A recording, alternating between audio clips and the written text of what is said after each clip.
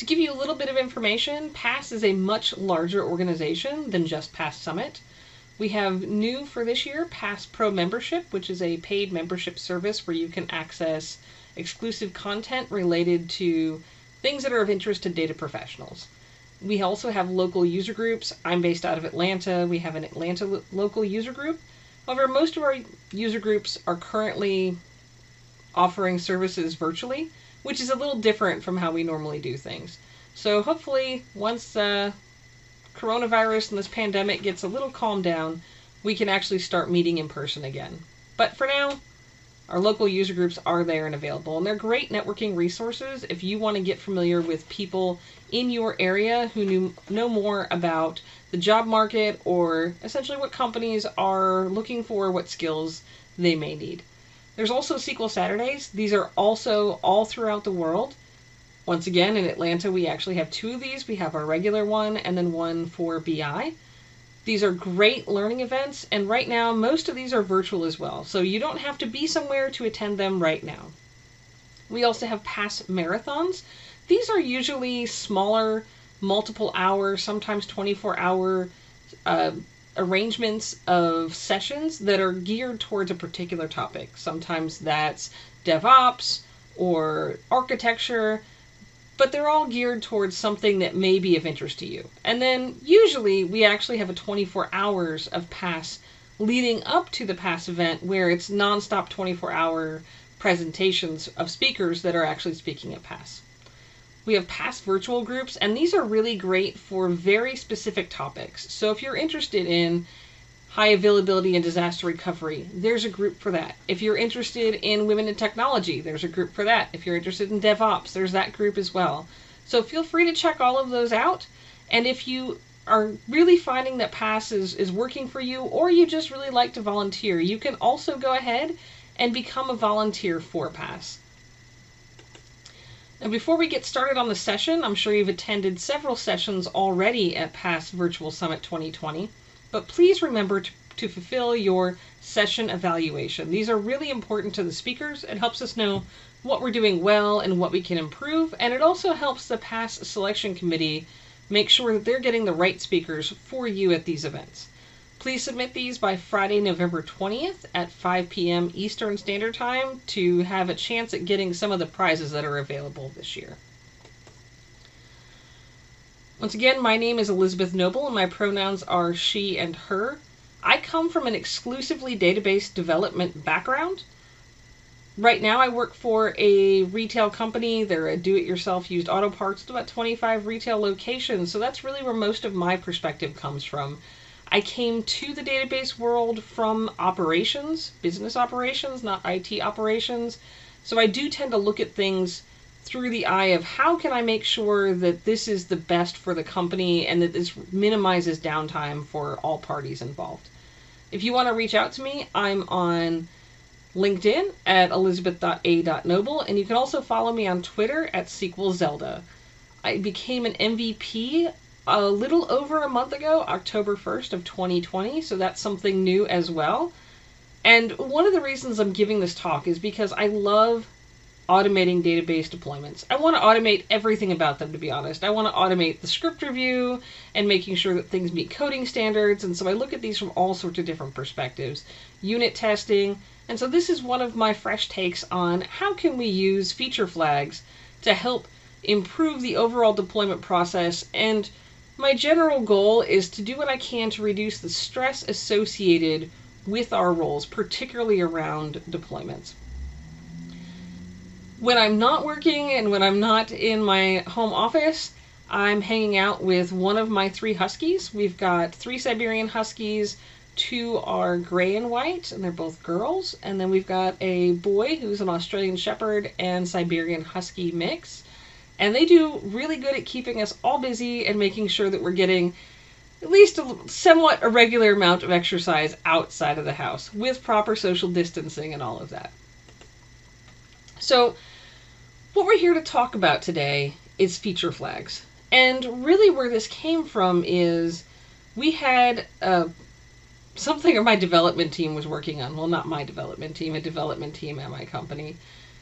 And they were designing something, it was ready to go, they had shown it off to the business unit, and the business unit had come back and said, that is some really great work, but we're not ready to deploy it. Now, to give you a little bit of background where I'm at, it's really important for us, being part of a retail environment, that our store staff is comfortable with new changes that are coming out, that they're trained, and that they know how to answer customer questions. So oftentimes, we get asked to develop something, we get a deadline, and then sometimes that deadline actually gets extended, not because of us, but because of training that needs to happen. And so this was the exact scenario we found ourselves in, is we were ready to deploy a change, let's say next Wednesday. But our company wanted the change to go into effect on the 1st of the month. And maybe we didn't have a deployment scheduled that time. So that's really where the issue comes in, is do you change your release process and when you deploy code to make sure that you're deploying exactly when the business needs it, or is there another way around that sort of scenario? That's what we're going to look at today. So to give you a brief idea of the agenda, we're going to give a general overview of feature flags, what they are, maybe not get so much into how they work. We're going to look at that more in the process section. And then we're going to spend most of our time going over some real life scenarios, or one big real life scenario of what it would look like to implement a feature flag end to end. So, our overview. What are feature flags? Well, feature flag is kind of a fancy name for let's toggle some functionality associated with some code. So, it's the option to turn something on or off. Now, once again, in my company, we have something like this already in place that we leave in place forever and ever. So just know when you're thinking about feature flags, this isn't just limited to getting rid of deprecated code or implementing new functionality. For instance, we've got 25 retail stores. And sometimes, depending on what state those stores are in, they have different regulations that they have to work around, or they have different needs for their applications. So we use this same sort of feature flag concept to enable or disable based on the region they're in. So that may be something else to consider when you're looking at this type of code. Now, I will say the way we're implementing feature flags today is not how we're using it for those, what we call application rules. Those are more on the application side. But I just want you to be aware, this is more flexible than maybe the scenario you're going to see today. The concept is, with a feature flag, is that if you develop your code to use feature flags, or your T-SQL code specifically for these scenarios, to use feature flags, you're going to be able to keep your regularly scheduled deployment. That's going to be absolutely no problem. And you're going to deploy when you're used to deploying, and you get to control when that gets turned on and off. This is also really helpful if you're introducing some new functionality and you're not certain how well it's going to work. And you might want a way to quickly turn off that functionality as well. So this does kind of allow for a quick rollback in your functionality if you've gone ahead and tested everything.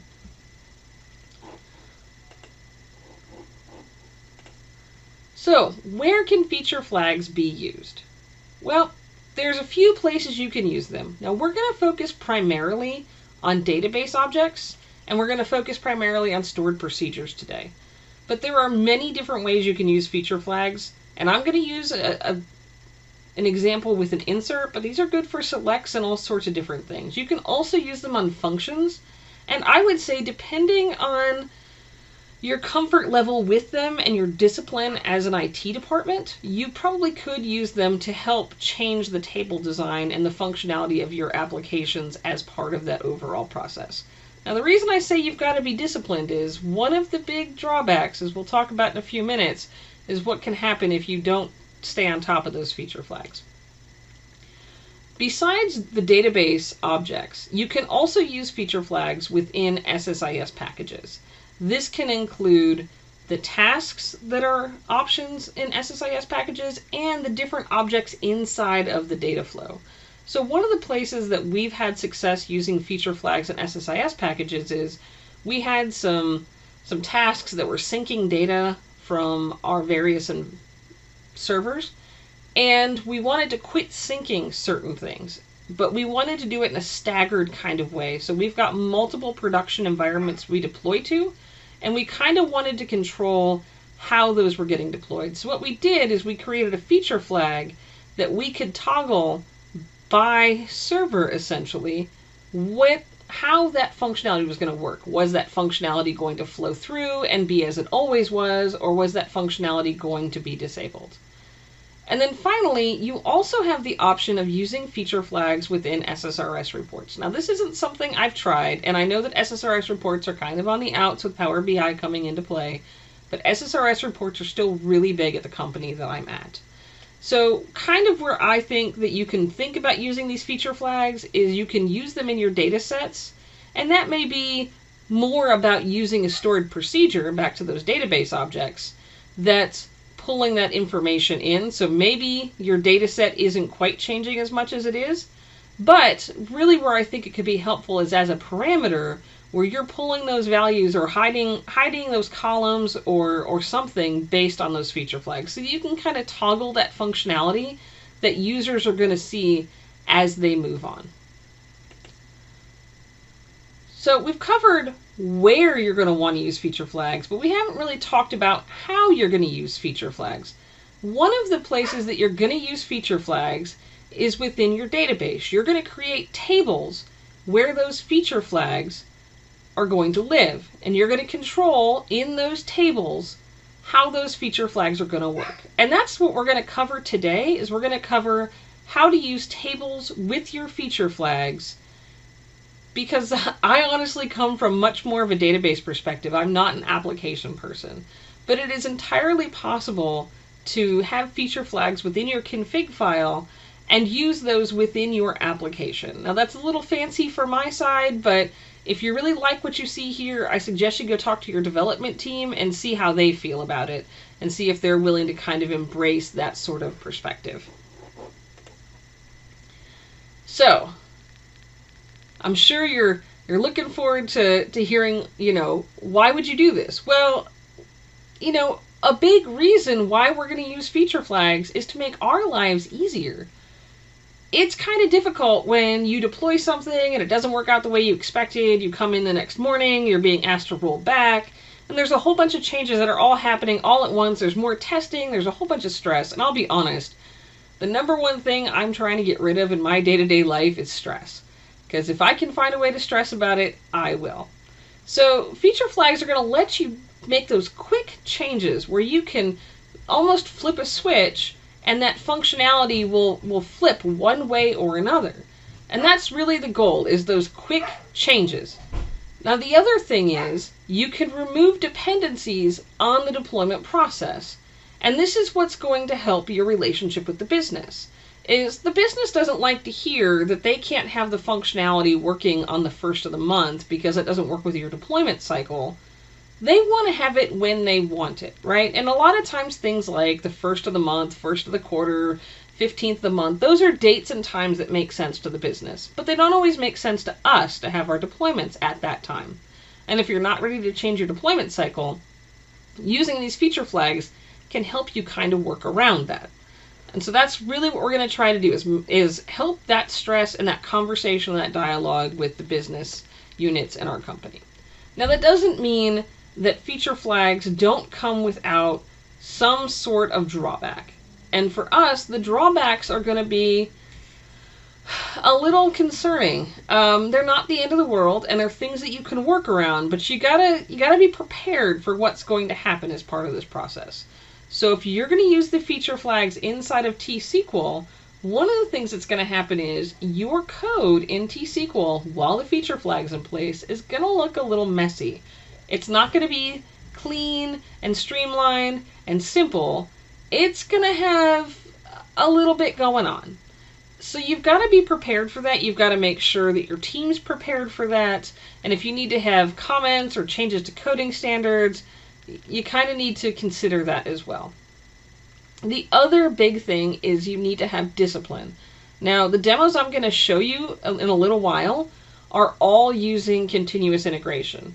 And it's because I've found implementing continuous integration really helps a team develop discipline. Now, I'm not saying you have to have continuous integration to use feature flags. You certainly don't.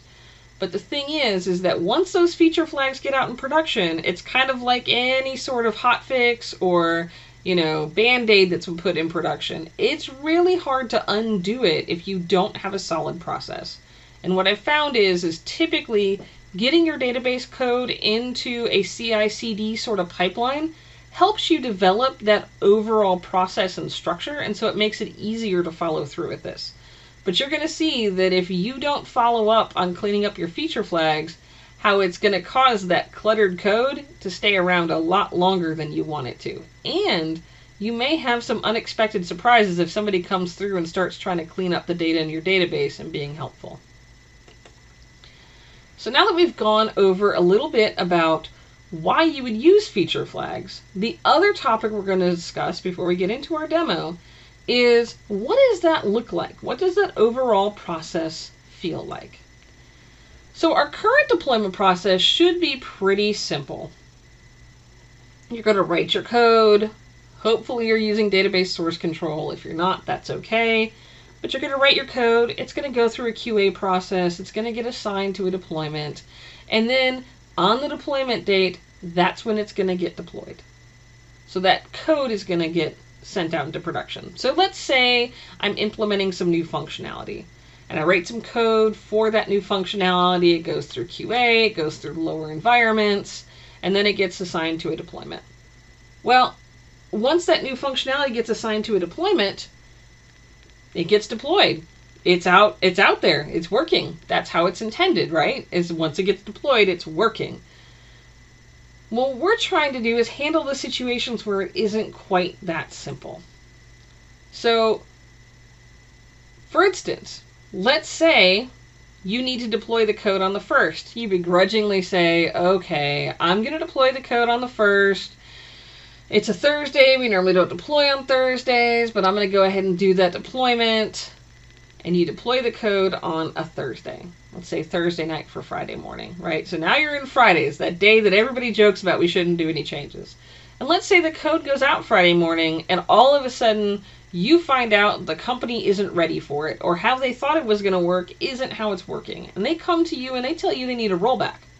Well, now you've already done one deployment out of process, and now you've got to roll back some code out of process. So now you've got to do another deployment right in the middle of the day, right in the heart of everything. Well, that's going to make it even more stressful, right? So what we're trying to do is we're trying to avoid the stress of those multiple deployments, of doing things off cycle. So this is kind of what the new flow is going to look like. Now, some of this stuff, particularly the first one, is something you're only going to have to do once. And that's creating a feature flag table. This is to store all the information about all the feature flags that are out in your environment right now. The second thing is when you start doing your development process, you're going to need to insert a record into this feature flag table. And you're going to need to insert it with potentially it in a disabled state. And then you're also going to need to test it in the enabled state. So you're going to kind of have to go back and forth about how all this functionality works. You'll go ahead and update the code to use the feature flag. It's going to go through the QA process. It's going to get assigned to a release. It's going to get deployed, except when it gets deployed, it's going to get deployed as inactive. That feature flag will not be active. And then when you're ready to turn it on, so say your deployments are on Wednesday nights, not Thursday nights. You do the deployment Wednesday night. Thursday night or Friday morning, you flip the switch and you enable that feature flag, and now that functionality is out there. Well, remember I told you the code's going to get a little messy. So the issue is the feature flag's enabled, everything's working as expected, but now you've got to kind of declutter your code. So you're going to have to do another deployment where you remove that feature flag. And when you remove that feature flag, you're basically going to leave the new code and only the new code and get rid of that sort of feature flag kind of concept out of the code. And so that's really where the discipline comes in. It's very important to make the user story to go back and clean up the feature flag, and then schedule that user story, and maybe make sure you don't schedule it so close to the release that you get rid of the functionality too soon, but don't wait so long that everybody's used to having that clunky code out in production. All right, so we've covered what feature flags are about, and a general guideline of what the flow of using feature flags is going to look like. So let's talk about that. So with our database changes, we've got a couple options, and what we're going to do is we're going to focus on stored procedures today. So stored procedures are where we can release the code today, and we can make it so that we can control when that code gets used in the future. Now, using feature flags for tables is a bit trickier and not intended to be covered today, because that's a very lengthy conversation, and it does involve at least one of my least favorite things, triggers. Now, I don't hate triggers for everything, but I do think there's a place for them, and mostly it has to do with auditing, but this may be another good use. But once again, you want that discipline if you're going to enable that sort of behavior. So let's go over, before we get too far into things, let's go over what the current deployment process looks like, and then we'll come back and we'll look at how to implement those feature flags on our end.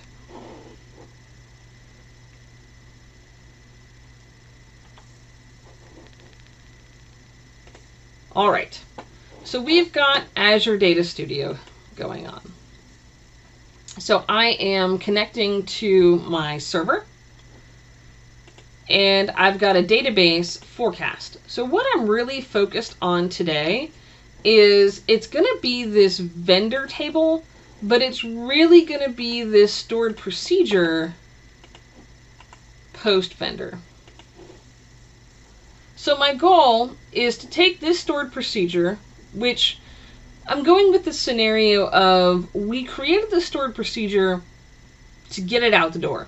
And so we did the bare minimum that we needed to deploy this stored procedure. So the bare minimum we needed was to have a stored procedure, pass in a vendor name and a payment date to create our vendor.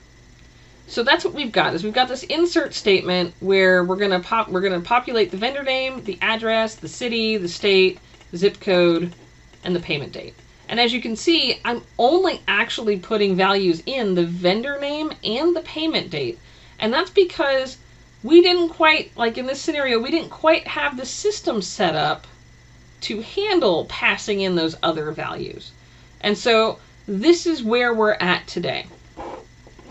So I want to do a brief example of what that looks like. So we'll open a new query window.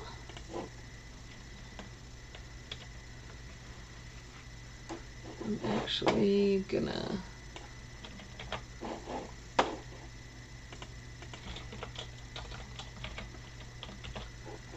let's just select everything from the vendor table, and I've got some stuff out here. So just know that we're going to start with record 5. So when I run this stored procedure, I'm only passing in 2 values, and you can see record 5, I populated Acme Company and a payment date of the 3rd. So that's where we're starting. Now the request is that instead of doing it this way, they want to be able to pass in all the values into the post vendor table, or into the vendor table. So we've got to update the post vendor stored procedure to allow us to pass all the values in. So I'm going to go ahead, and I also have Azure Data Studio hooked up to my Git source control. In this case, I'm using Azure DevOps source control, but you can also use GitHub source control from here. So if your company is using either one of those, you can absolutely connect your database project, only your database project, to this.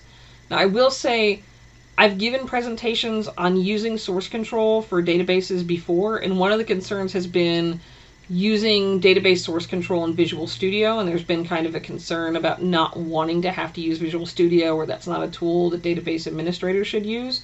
So this Azure Data Studio option is really a great option if you'd prefer to stay kind of in the SQL Server Management Studio SMS kind of world. This isn't SMS, this isn't SSMS, but it is Azure Data Studio, and it is the close cousin of SSMS. And one of the things that Microsoft is trying to get us more familiar with using as DBAs. So I'm a big fan of source control. It's one of the reasons that I want to use it for this presentation today. So we're going to go ahead and we're going to create a branch. And if you're not familiar with branches, don't get too worried about it. Essentially what I'm doing is I'm taking a copy of the database code that should be out in production, and I'm going to work on my own little copy where I don't mess anybody else up. That's really the concept of using branches. So we're going to call this current deploy, just so we can keep it straight. And as you can see, the name changed right there to current deploy. And if I go here, I've got my database. This is my database project down here. And if you're not familiar, you've got folders. This is the build schema with stored procedures and tables. And this is a security schema where it actually has some information about the build schema in there. But I can also work on this editor section up here directly. So here's my current code as it stands. And what I'm going to do is I'm going to go through this process and I'm going to pretend like I don't know anything about feature flags, and I'm just trying to get this done as fast as possible. So in this case, the fastest possible way to get this done is to go ahead and update the stored procedure. I'm going to pass in all these values. And one of the things I can do, if I really want to be like super careful, is I can make these so they're nullable.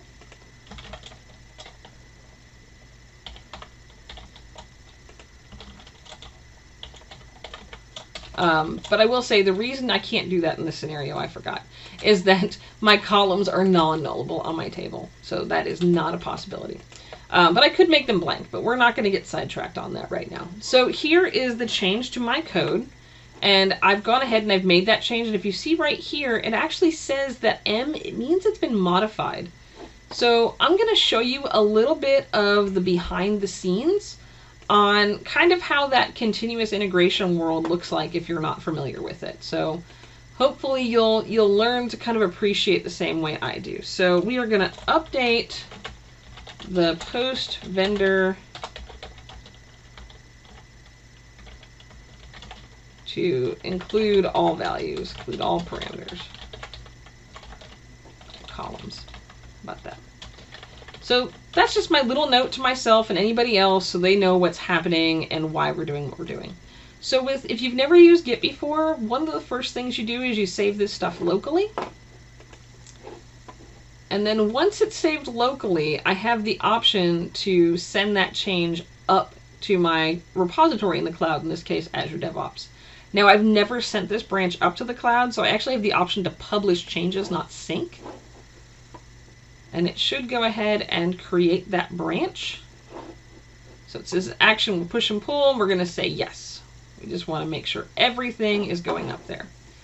So now I'm going to go into Azure DevOps.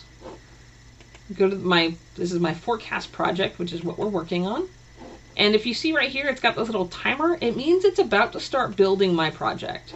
So it is going to take a couple seconds. I've got a whole pipeline set up, and we're not going to cover that today because that's not the purpose of this session. But we will kind of watch it go through. I do kind of like watching all the checkboxes. It is kind of rewarding, particularly when you're having one of those days where nothing seems to be going quite right. But this does take, I would say, about 1.5 minutes to 2 minutes.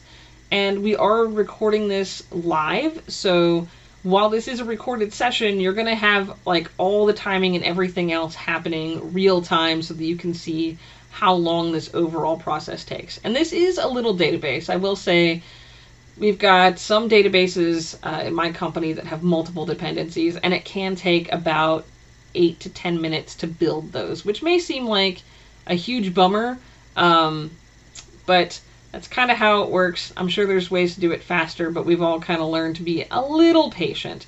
If you see here, this is VS Build. This is the same thing as building your project locally, which I should have done before I synced my code, and hopefully I'll remember to do that when we go through our scenario of what it looks like to use feature flags. So part of this is I'm using Azure DevOps for my release process as well. And so in order to use Azure DevOps for my release, I need to make sure that I have what's called an artifact available for Azure DevOps. So once again, not entirely the purpose of this session, but I really did want to kind of show you how easy this overall process can be when you're using feature flags and you've got all those different pieces set up. So this shouldn't take too terribly long. As I said, this is taking about a minute to 2 minutes, and it looks like we're going to be finished in just a second here. So the next step, and I'm going to go ahead and update this, and it should update in a second with a release branch. As you can see, it's trying to deploy right now. That's what that blue spinny circle means. So it's in progress, and it's got the same sort of details. So there aren't very many steps. It's downloading the changes that I've made, and then this last step is it's going to deploy that to the database. And what's interesting to know here, I don't have my database in the cloud, but this database is on a different server or a different machine in my home network. So now that we've gotten that deployed, we can go back here and we can refresh the code, and we can see under stored procedures that code has changed. And you can see it's passing in the address, city, state, zip code, and then it's going ahead and inserting the address, city, state, and zip code. Now this is all great, but remember, my boss didn't want this code working quite yet. So this isn't really the option I wanted, because this is the way we're used to doing it. So just wanted to cover that, just so, you know, in case you weren't familiar with the automated process, that felt kind of familiar. And just real quick while we're here, I'm going to go back and I'm going to essentially reset my environment to what it used to be. And one of the ways I'm going to do that is I'm going to take the main branch and I'm just going to redeploy it out onto my development environment. Okay, so we've got all that going. We've got it getting updated, but in the meantime, I'm going to go back to my main branch, and then I'm going to create another new branch, and I'm going to call this feature flag. I can't quite see my keyboard, but that's okay. All right, so now we're in the new branch feature flag. And if I go here and I open it up, you see it doesn't have the changes I had before. That's kind of one of the benefits of working with branches. So now we're ready to make our changes. So I've got this script file saved over here, but one of the things is I can't quite use it yet, because if I put it in there and I try to use it, it's not going to like me. And I'll show you what happens, in case you've never seen this, because this is actually one of the reasons I really kind of like working with database projects. So I'm going to try to build this, and it should give me a build error because I'm referencing this object right here that doesn't exist. See that right there?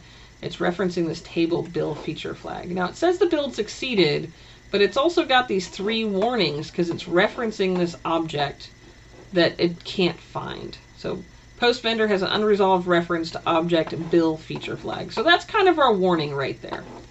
So what we need to do is we need to create a new table. Now I've found the easiest way to do this is to use the projects section, because one of the things that's kind of tricky about database projects is this SQL project file has an XML listing of all the objects it's going to deploy. And so you need to make sure that XML listing gets updated with your new table. So in our case, I'm going to go ahead and I'm going to click Add Table, and then I'm going to give it the name Feature Flag. And then you see right here, it automatically creates this table for me, which is not very helpful for what I'm trying to do. So I'm going to go ahead and I'm going to put my table there. So we've got the bill feature flag, and then we've got our various columns. So we've got the feature flag ID, and I try to get my indenting correct, but it looks like it's a little off. We've got our identity column, the is active, the date created, the date modified, and then this primary key. So it's a simple little table. Just going to go ahead and save that. As you can see right here, the SQL project file has been modified, and then you've got this untracked change on this feature flag table. So we've got these changes going on, and remember, I've already saved this change. Now, I did this really fast, so let's walk through what this code is doing, because this is the special feature flag stuff. So we're going to start at the bottom. This is what is already there in production. So this is the currently working code. And what we're doing is we're wrapping it in an if-else statement. And that's why I said it's going to get a little clunky and you're not going to love it, but it's not intended to be long-term. And that's why it's, depending on your environment, okay to do this. So what I'm going to do is I'm going to say if the feature flag is active for feature flag ID 1, I'm making a big guess right there, and how you want to handle that on your own that's a more esoteric conversation than I'm going to have today. But because I know that I'm the first person to make this table, I know the first record in it will be my feature flag because it's in my branch. So, which is not 100% true, but we're going to go with all those assumptions for today. So we're going to assume I'm the first person to put the feature flag in there, and that feature flag is specifically for this scenario. So if it's active, then it'll be 1. And if 1 equals 1, then run this code. So essentially, if I make a feature flag and the feature flag is toggled as enabled or active, go ahead and run the new code. If there is no feature flag, or if the feature flag is disabled, it's going to run the pre-existing code. That's the whole magic behind feature flags. Not too out of line, but as I said, it does kind of clutter up that nice streamlined looking code that we had before. So I'm just going to make sure to save that change again. And then you can see here, I've got my 3 files that have been changed. So we're going to implement feature flags.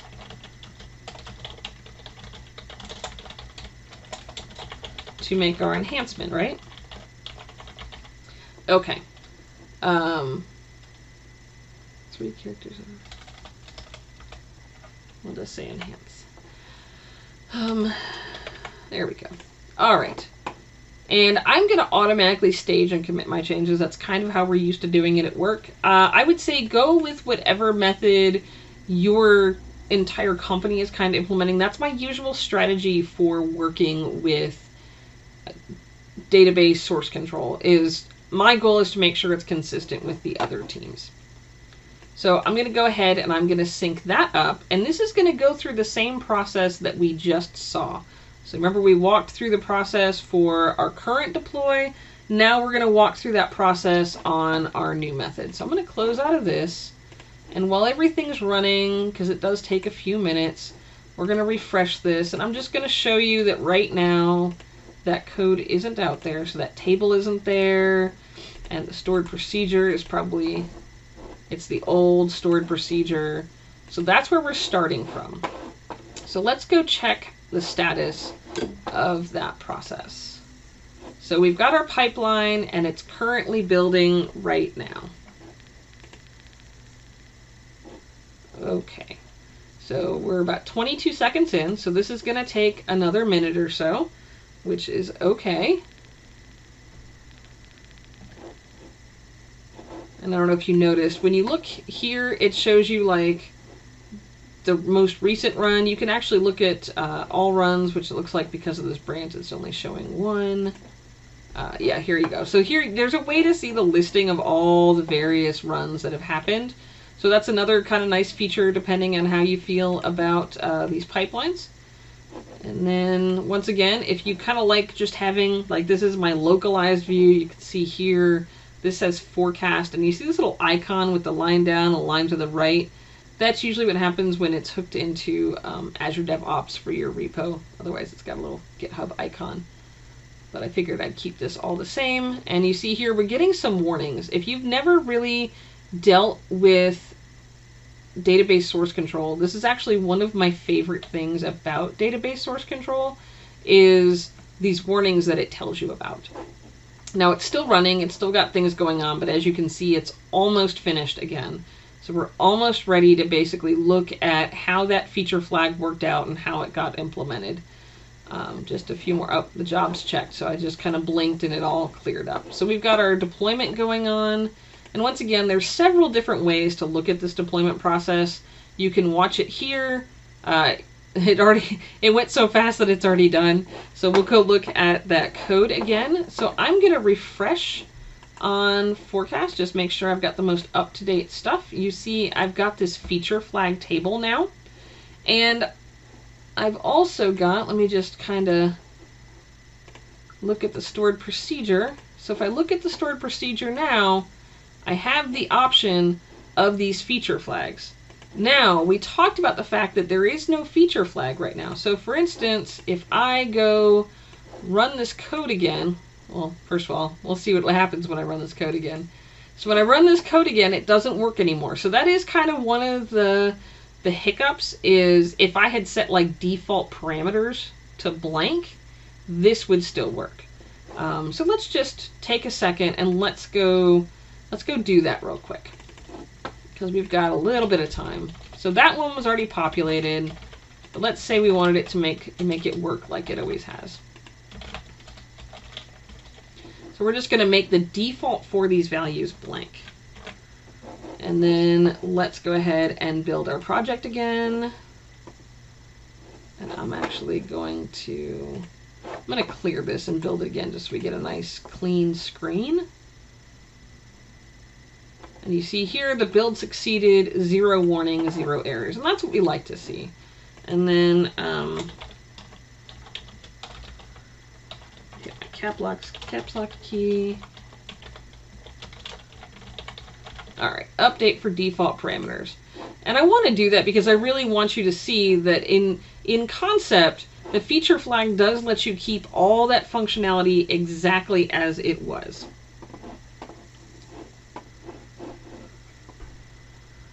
Okay, so that's building and deploying. And what we're going to do is we're going to work on updating the feature flag while that deployment is going through. And then we'll come back and run this in just a second.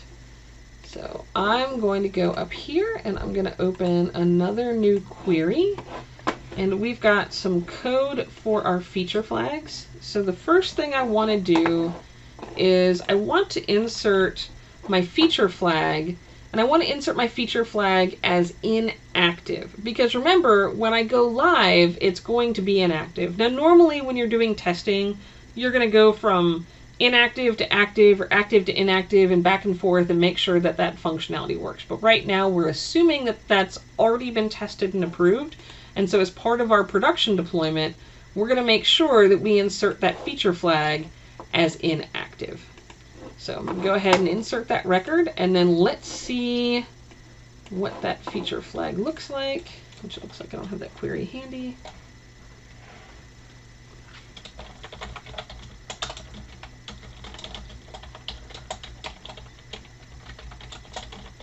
All right, so we've got our feature flag.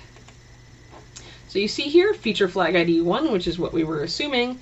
And then we've got an is active of 0, which is what we were expecting. Now, before we go any further, I want to make sure that how that deployment's coming along. So we're going to go check on our pipelines. That one's finished. And then this pipeline is just finishing up right now. So when it finishes, we'll go back and we'll check and make sure that our stored procedure with our new parameter defaults is working as expected. So this shouldn't take too long, and I'm pretty sure by the time I click on it, yeah, it'll finish right up. So back to Azure Data Studio we go, and we're going to just refresh one more time just to make sure that we've got the most up-to-date stuff going on. And when I right-click on this, I'm going to script it as create again. I might not have clicked it all the way through. And we'll just select refresh again. Looks like my connection may be being funky.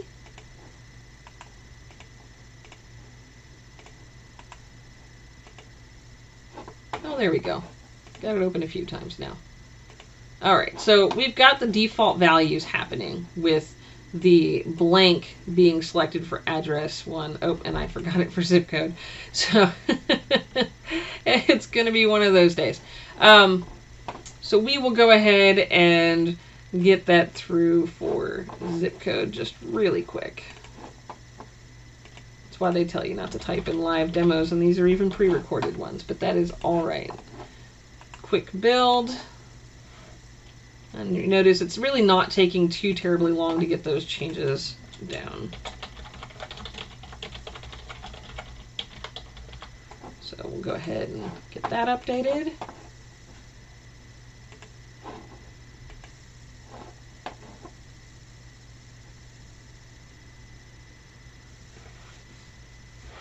Alrighty. And go back to our database. And it is going to take just a couple minutes for that to show up. Once again, as a reminder, what we have in the vendor table so far is 5 records. So when we start looking at these, we're going to start looking starting at record 6. So we've got a few minutes to get there, and I'm going to close this one out because we've kind of gone past that scenario. So let's go check on these pipelines. This one should still be going. Yeah, it's only 28 seconds into it. So it's going to be a couple minutes, but it's worth it to make sure that we get some accurate examples of how we want those feature flags to work. So we'll just let this kind of finish on with what it's doing. And just remember, so we're using the feature flags for database projects, and we're using the feature flags we're creating tables to store the feature flag information inside the database. And so that lets us dynamically control when those feature flags are going to be enabled and disabled. And so we're getting our stored procedures set up so that I can show you a proper test where we originally executed this exact same stored procedure, execute bill.postVendor at vendor name equals Acme Company, comma, at payment date equals 3. We're making sure that our new post vendor stored procedure maintains that exact same functionality. And so if this is what was passed to that stored procedure, it would still insert a record and it wouldn't fail. And so that's why we're taking this extra time to get our code deployed, because that's just how important it is to make sure that this is working as expected. And so we've got our release pipeline going. It's going to be just a couple minutes. And if you're not familiar with Azure DevOps, if you don't like these names, release 95 and these pipeline names with the date and the dot, there's a whole bunch of fancy ways to change those. So I just kind of stuck with the defaults, and that's why they look the way they do. Now we've gotten confirmation that this has been deployed. We're going to go ahead and refresh one more time, and then we're going to go to our table, our stored procedure, and now we've got it updated, and you can see now we have the proper default values for each of these. So the concept is the feature flag, let's just refresh, the feature flag is feature flag ID 1, and it's currently disabled. We checked the code. Where's the code? Yep. We checked the code, and so what's happening is we're going to pass in Acme Company and 3, but right here, this query, select is active from bill.featureFlag, where feature flag ID equals 1. That's actually going to return a 0, and 0 doesn't equal 1, so it should go to this next step right here.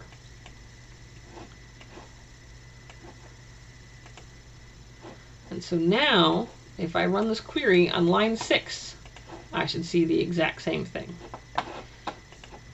But if we want to implement that new functionality we were talking about, let's just try that new functionality. So let's say we're ready to start passing the data in, but we're not ready to store it. So the application's ready to send it, but we're not ready to store it. So I'm just going to go ahead and update this last section right here. So in this case, I can run this exact same stored procedure where I'm going to insert a record into line 7. And since the feature flag is disabled, it should not store address 1, city, state, or zip code. So I'm going to run it again, and on line 7, you see it did not store the address, city, state name, or zip code. So that's exactly how we expect it to work. So now that we've had the code out in production, we've tested that the code is not working because we don't want it enabled yet, which is exactly how we want it. Now we're ready. Maybe it's the 1st of the month. Maybe it's the Friday they want the code enabled. So now we're ready to flip it, and we're ready to enable that feature flag. So we're going to go back, and we're going to enable the feature flag. And here we go. We're going to confirm the feature flag is enabled. And now if I run this stored procedure and I query from the table, we're going to see it did store my address, city, and state because my feature flag was enabled. So it started using this code, right? So now we could leave this code like this. We could leave this code like this far, far, far longer than we would want to. But that would defeat the purpose of putting the feature flags out there, because we don't want a bunch of code that ends up with a bunch of if-else statements. This is a temporary fix. Like, let's call this a band-aid or a workaround. It's not a bad workaround. It's intended to be there, and it's intended to be that way, just not forever. So our next steps are we have to kind of put everything back kind of the way it was, but not, because now we need to make sure that the stored procedure ends up in its final state. Right? So we want it in its final state. So we're going to go back to source control. We're going to go back to our post vendor, and we're going to remove the statement. And we can even do something fancy like, you know, we can say we're going to remove the feature flag dependency on feature flag ID 1, right? And then we're going to get rid of this. And now it's only the new functionality. And then, for instance, if I don't want to let people insert blanks ever again because that's bad data, then I can go through and I can change this and I can make it so they can't do that anymore because I don't want them to. So now I'm going to clear this out again. I'm going to build my project before I save my code. So just give it a couple seconds. All right, we have another build successful. So we're going to go over here and we're going to say, so now we're going to basically make sure our code is in our future state, right? We're going to make sure that it's always inserting those values all the time. So same process, we're going to commit our changes and then we're going to sync those up.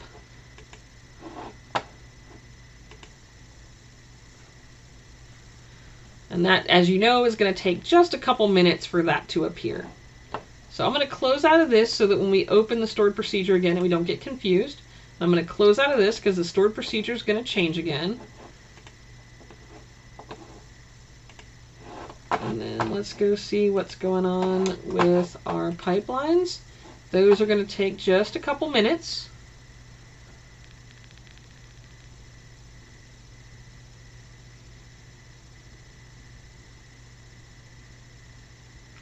So this is running right now. It's going to go ahead and go through its process. As you know, we've seen this several times already today. And as I said, this is a very normal part of the process.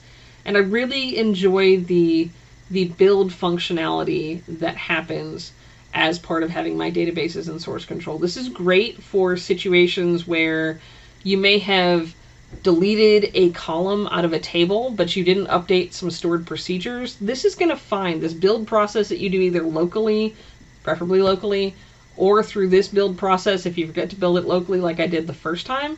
That's really going to solve these sorts of issues where you're not having that build, you're not catching your errors yourself, and so the build is going to catch it for you. So we've only got a couple more seconds left, and it should go ahead and get this done for us. So we'll see how this goes.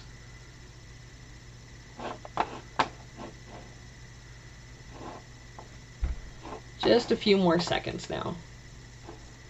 All right, and now we're on to the releases. Got to make sure my machine's awake, so I just woke it up.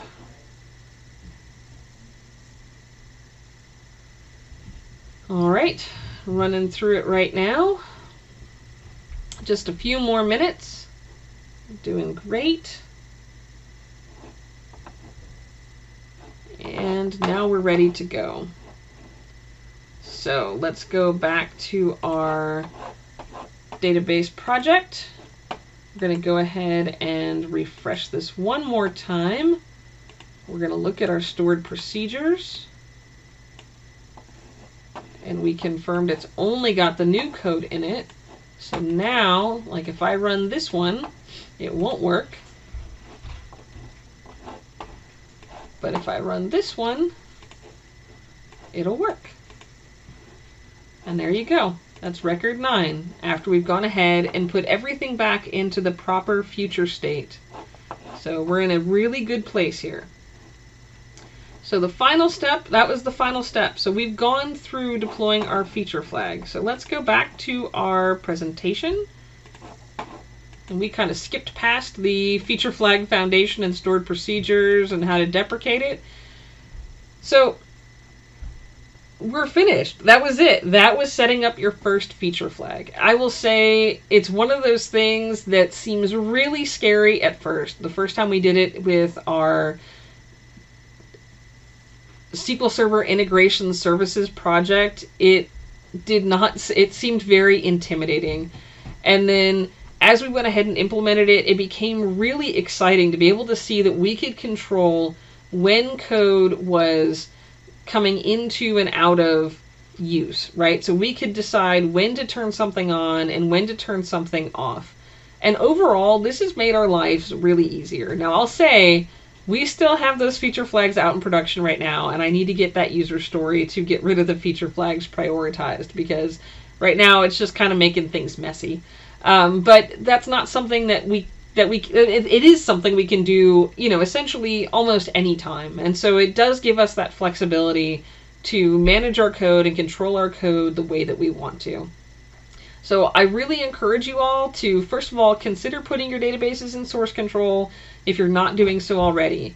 Consider using your CI/CD, continuous integration, continuous delivery pipelines to make your deployments easier if you're not doing it.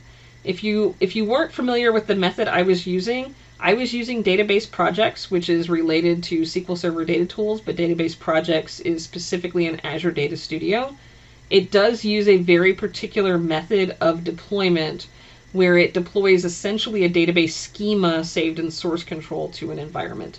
If you're not familiar with that, or you prefer to use scripts, there are ways to implement feature flags using scripts, and there's different deployment methods for that as well. So it's absolutely an option for you to use feature flags with whatever sort of deployment method you're using. I've just found that having those feature flags as part of the deployment process overall is really helpful for, getting people to understand, what's going on with the overall flow of your feature flags. But at the end of the day, my goal is to make sure that my life is easier, and the reason that I give these presentations is because I want your life to be easier. So hopefully your life is made easier by these feature flags, and we can kind of come together and have, some really great code and some really great deployment processes. Now, don't forget, thank you again for attending this session, and thank you for your attention throughout the session. Once again, there are session evaluations that will need to be turned in by Friday if you want to win a prize, but please turn them in at any point in time throughout Past Summit or by Friday. There's also a 15-minute Q&A discussion with me after this session. So if you have questions about anything in this session, if you want to talk database DevOps or deployments, feature flags, any of that stuff, I'm definitely willing to be around, hang out, talk with you. So feel free to stay around. And I really hope that you all can stay focused on making your database life easier and simpler and less stressful. That's really the goal for me with any of my database projects, is we've got enough stress going on in our day-to-day lives that anything we can do to make it easier is going to be better. So just remember that and keep that in mind. Once again, my name is Elizabeth Noble. My pronouns are she and her. And you can reach out to me on Twitter at SQLZelda, or you can find me at LinkedIn. Please put a note if you connect with me on LinkedIn that you saw me at Past Summit, just so I kind of know where you're coming from. I do get a few requests, and I just would like to know that, I know who's reaching out to me. But once again, thank you for joining my session, and I really hope that you all have a great time at Past Summit, and I hope you see tons of wonderful sessions out there. Thank you so much.